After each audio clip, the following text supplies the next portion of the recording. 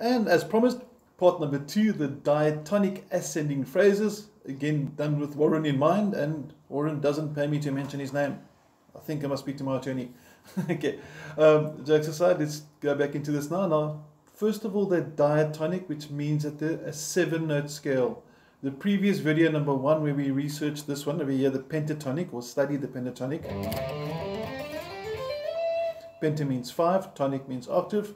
Now we're getting diatonic, so it's a 7-note scale, so it's built from your C major scale, because everything here is in the key of C. But we're starting on the note B, even though we're in the key of C. So one more time, very important, just because you're in the key of C, or A minor being the relative minor, doesn't mean you have to start on the note A or on the note C. In this case, I'm starting on B, but the notes that I'm using are found in the key of C major, A minor. So it's not about starting note, it's about the collective of the notes, all the notes used together that determines key. And I'm stressing that because it's quite important. Sometimes we think the starting note is the key. Okay, now the whole purpose over here was, some people find ascending patterns easier, some find descending patterns easier. I did a descending pattern like it. Something like that in the first video, I'm sure you might remember it. And I've noticed that different guitarists have got different sort of preferences depending on what's natural for their fingers and that. So this one over here was motivated by trying to get some ascending, fast, easy phrases. Now we're looking at repetitive patterns because I find a repetitive pattern means I can ascend much smoother, much quicker, and I can rely more on the feel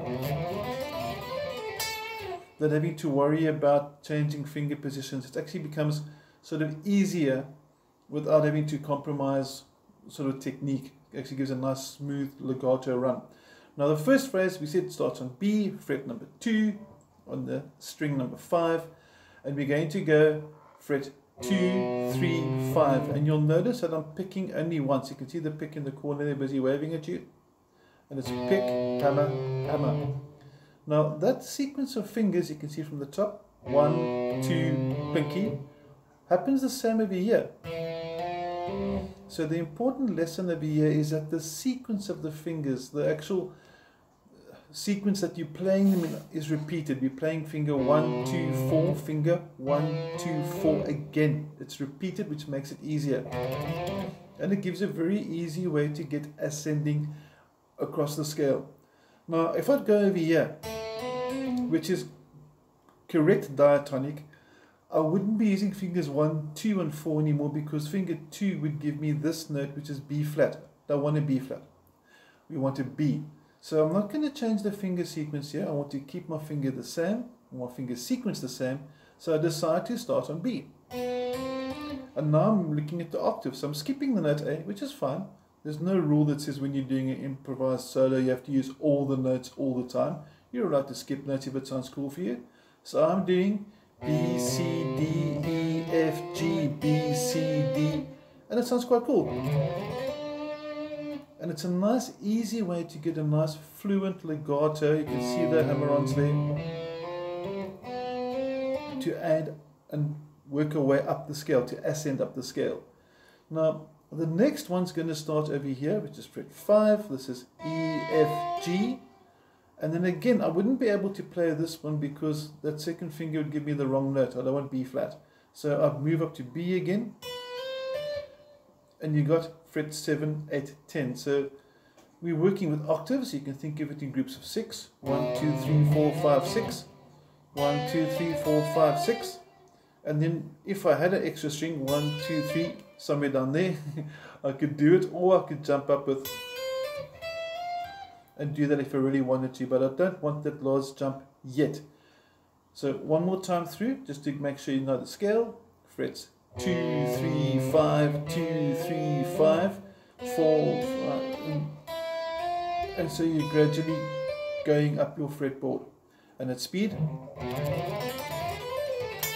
Now that whole, I just like adding a bit extra because it sounds cool. So I'm busy putting a hammer on and pull off with it. Just gives a bit of closure. Otherwise without that it sounds like this. Still sounds good. but I just like adding the extra on. Just sort of closes it off quite nicely. Now, if I want to play across more of the fret or the neck itself, so I want to go from fret 2 to say fret 15, that's a large jump. And if I know my octaves, if I know that those two notes are here, and I know those two notes, their octaves are here, I can take those 6 notes and do this.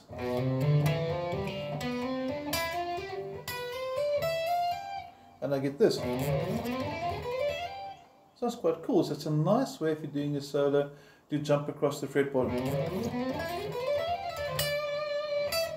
And you can then build obviously from that. So once you go to the top, you can do little changes, and you can obviously include your favorite descending lines too. But the primary objective of this video, the goal of this video, is to make sure you can ascend nice and easily. And this particular one, we're only using 6 notes of the diatonic scale, but it comes from the diatonic scale, and we're working with octaves. That's the goal there. And then obviously with the palm damping, always sounds cool. So what I'm doing there is I'm bringing my palm in, bring the camera a bit closer. You can see I'm resting on the bridge, and it gives a bit of a muffle.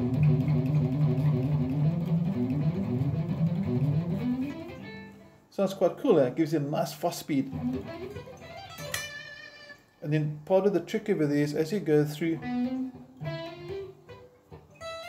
as you get to your target note, you lift the palm, and you can then lift up to get the note ringing nice and clear. Nice way to sit and do nice ascending fast phrases. Okay, I hope this is helping a little bit. And there's obviously a whole lot of different ways to ascend as well. There's other ways of doing 2 notes per string, for example.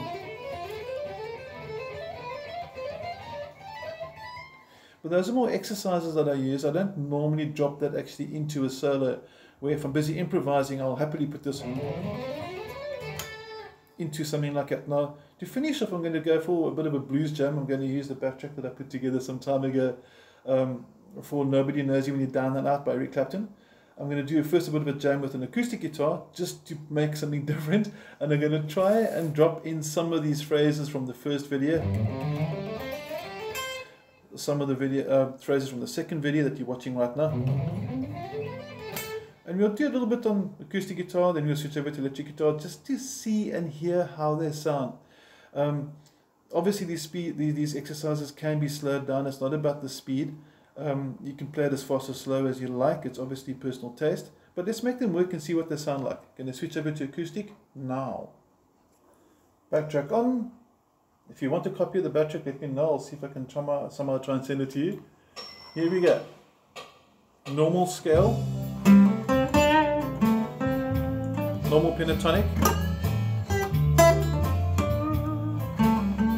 Now let's put that ascending. Works quite nicely. And then descending with a bit of pauses.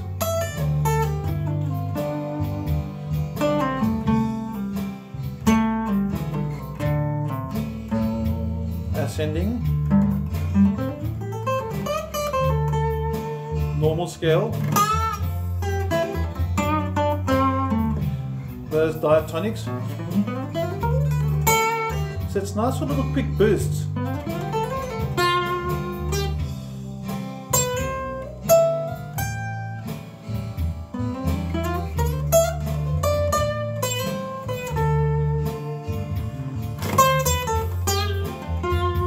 I think this guitar needs new strings.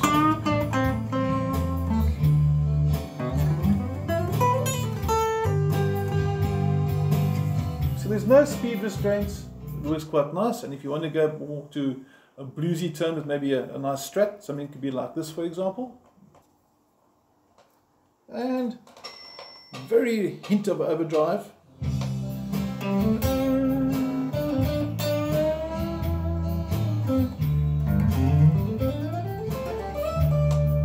Nice way to do the phrasing a bit there.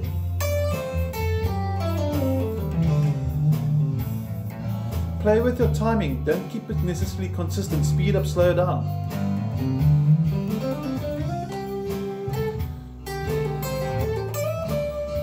Diatonic. You can sort of extend it, in other words, speed up while doing the phrase.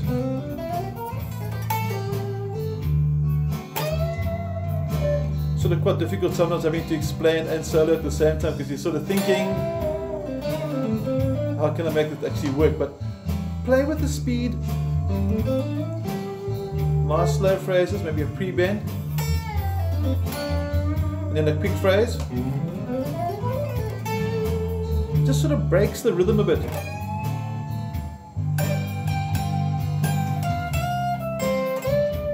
Now pentatonic would normally work better, but diatonic's fun. Here's a pentatonic phrase.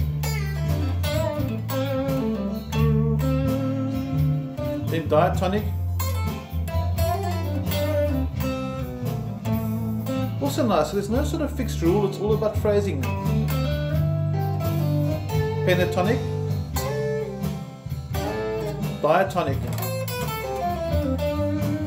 So experiment, combine them, blues scale. So they all actually work. But the object of this was to get your ascendings. Second scale shape. Everything works out nicely, and that's the purpose of these exercises. Obviously I could do a high gain one now as well, but I think that's enough on the idea. If there's any questions about this, please drop me a WhatsApp. The goal over here was to try and get some ascending ideas. We can do other ones like this, which is quite nice. In fact, let's just add that one for a after shoot, just because you still got a few minutes left on the video. Going to use one finger, starting at fret number 3. Pick it, slide it, string beneath it. Pick it, slide it to fret 8, string beneath it. Pick it, slide it up to 10, string beneath it. Pick it, slide it up to 12, string beneath it. You can do the 13 as well if you really want to. And then you're up to 15, and you end up with 17. And you get this. Sounds very cool. And it sounds quite cool. And that, if you want to drop inside your phrase, could sound something like this with the backup again. Start with your typical nice little double stop, and use your slide.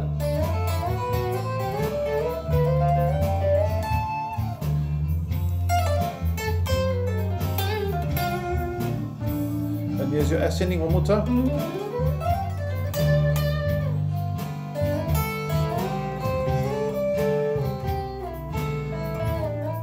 One finger solo.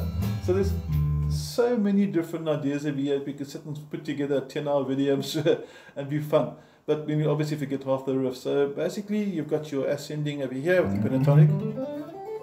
You've got your diatonic. And we've got two different ways of doing it. And we closed it with a cool little one finger. And the one at fret 7 that I put in there, it's negotiable. You don't have to put it there. It's an F sharp, which technically shouldn't be there, but we can theoretize that it's from the melodic minor. I don't want to go into theory. Do it if it sounds cool, fantastic. If it doesn't sound cool, don't do it again. Some of these riffs will work in different chord structures or chord sequences, depending if the original used melodic, harmonic minor, or natural minors, but that's not for this video. This video is to give you some nice, cool, practical ideas to sit and practice with. I hope you have an awesome one, and I hope you enjoy this video. Send the questions, and if anything goes wrong, this was Warren's fault. Warren, have a good day, buddy, and to all my friends out there, play loud.